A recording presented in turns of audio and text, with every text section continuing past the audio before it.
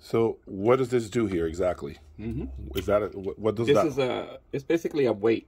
It's like a scale. A scale. Yeah, exactly. And weighs what? The weight of the arm? The weight of the pressure of the stylus on the surface. So it has to be a certain number. Correct. We're trying to hit about 2 grams. And if 2 grams. Yeah. But we're having an issue here. I have to play with that some more. To play with the arm. Yeah. To have a little more. To remove. Yeah.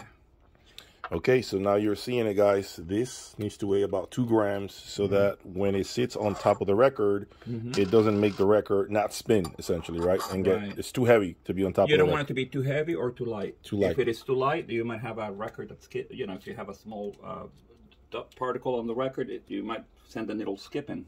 Oh, if it's way too light. So it has to be the exact tracking force.